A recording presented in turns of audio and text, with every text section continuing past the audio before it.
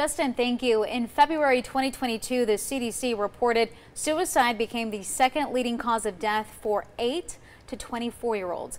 And Nevada is no exception to that statistic. Yeah, having a conversation about mental health can sometimes be difficult, but tonight one local organization is hoping to provide a platform for people in need. Reporter Alyssa Bethencourt joining us live now from Southwest Las Vegas with more on this. Alyssa, good morning. Colina, Justin, good morning to you. This is always an important conversation to have, but even more so now as the suicide rate for kids and teens in Clark County continues to rise.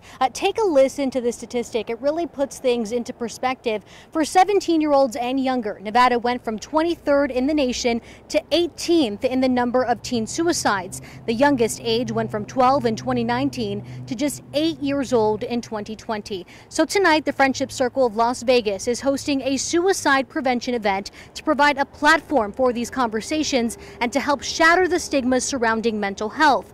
Organizers of the event say the more we talk about this and the more we understand, the better friend we can be and the greater the support we can offer.